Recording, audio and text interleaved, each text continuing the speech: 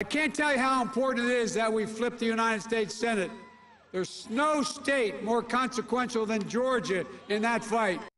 Democratic presidential candidate Joe Biden wrapping up his two-stop tour through Georgia today. 11 Alive's Doug Richards is at the Lakewood Amphitheater. He has more for us this evening. Yeah, this is an event in the parking lot of the amphitheater that is commonly known as Lakewood. An event which is described as a drive-in event where supporters have driven in. It's designed to encourage the honking of horns in approval, as well as social distancing as campaign events go, at least.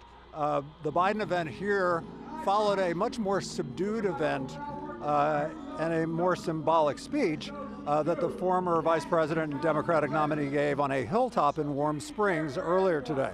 The Meriwether County town became famous 95 years ago when President Franklin Roosevelt founded a rehabilitation center there, which he used to treat his diagnosis of polio.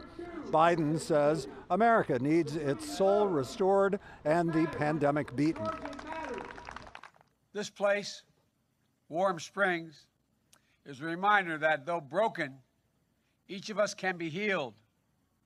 That as a people and a country, we can overcome this devastating virus. I think we're glad to have him here to spend some money. Hopefully he'll buy some barbecue from hardworking Georgians, but I don't think there's going to be any electoral votes for grabs down here.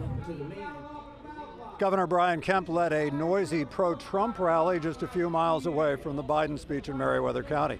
Kemp admits Georgia has become a battleground state, but predicts the Democrats won't beat President Trump this election.